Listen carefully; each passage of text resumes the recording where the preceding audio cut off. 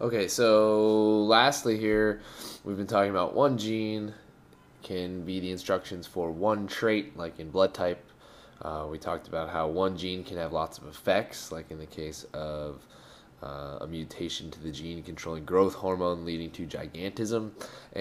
But the last sort of complication or scenario is that actually many genes are necessary for one trait.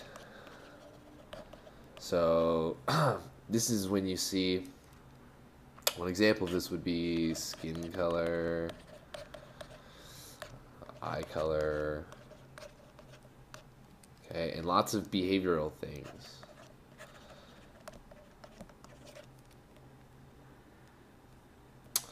Okay, and so what you'll notice about that's characteristic of these traits, we call these polygenic. Poly meaning many, genic genes, so many genes, polygenic. And what you'll notice is that these traits, you can't fit them in several discrete categories. So there are what we call continuous variation. So, like if you look at human skin color, you can't put it in 2 or 3 neat phenotypic categories.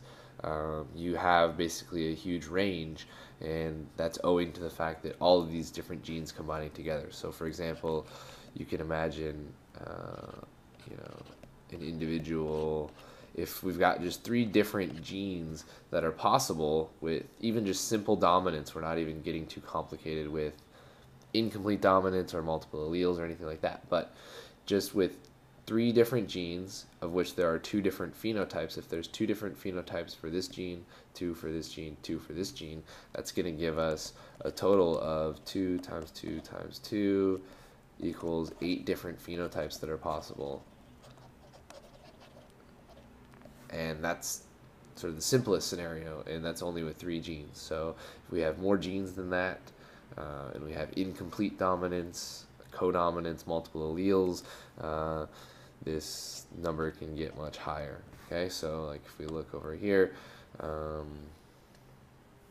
so human skin color is a good example of this, and so we've got all these different traits here, these 3 different genes related to melanin production. So this is the normal distribution that you should all be intimately familiar with.